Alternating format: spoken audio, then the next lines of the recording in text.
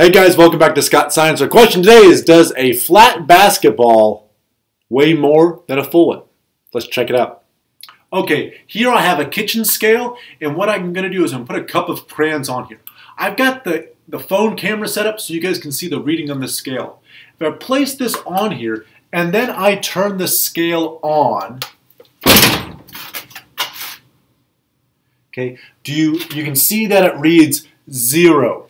If I take some extra crayons and I put them in there, we get something bigger than 0. If I take some crayons out, more than I had in before, we get a negative number. So if the basketball, after we fill it up, weighs more, we'll get a positive. If it weighs less, we'll get a negative. And if it's exactly the same, we'll get 0. What do you think is going to happen? I've got a cup here to hold the basketball so it doesn't roll off.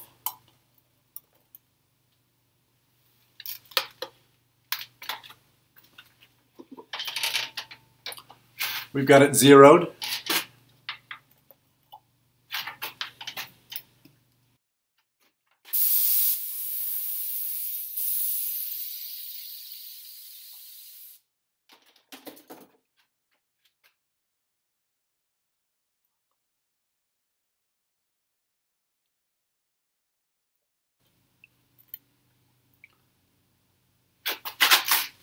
Huh. It's 10, positive 10. It weighs more. That's weird. So that actually means that a full basketball weighs more. Why is it? Well, air has mass. So we actually put more stuff in it. Kind of weird. Now, if we did it with other gases, something other than air, the results could change.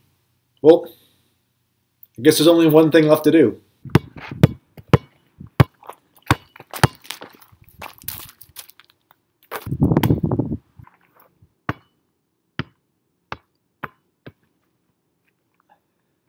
Thanks for watching.